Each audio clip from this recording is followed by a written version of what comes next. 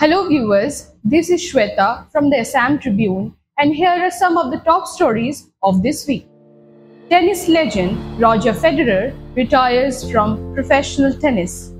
Swiss tennis player Roger Federer announced on Thursday that he is retiring from professional tennis at the age of 41. The player took to Twitter to announce the news.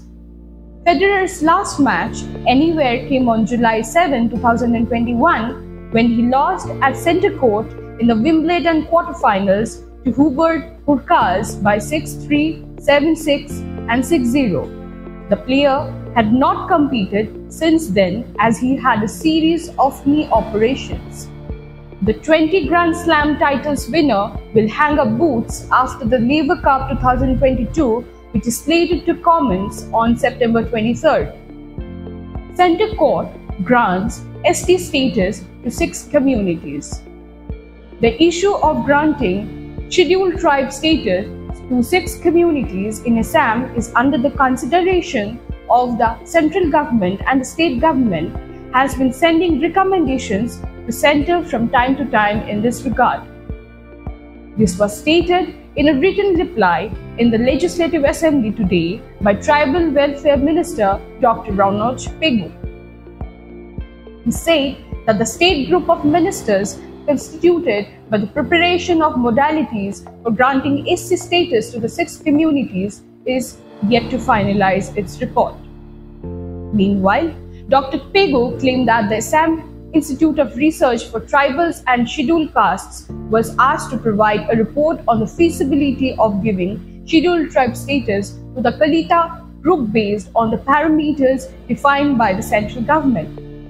According to the institution, a report proposing ST designation for the Kalita community would be issued only once the central government lowers the criteria and regulations for scheduling a specific group.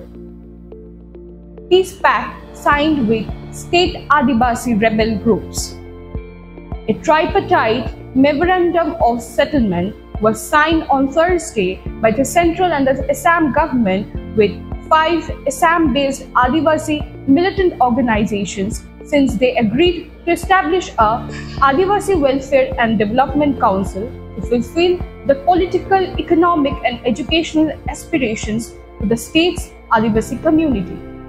The agreement was signed in the presence of Union Home Minister Amit Shah, Assam Chief Minister Himanta Biswa Sharma and representatives of Adivasi rebel organizations. According to the Memorandum of Settlement, the Council will fight for the inclusive growth of Adivasi inhabited regions as well as tea estates. The Council's headquarters will be in Guwahati, the state capital, and the members will be nominated by the state government every 5 years. So, that's all for today. We will be back with latest news stories the next week. Till then, keep watching us and do not forget to like, comment, share and subscribe to our channel, The Assam Tribune.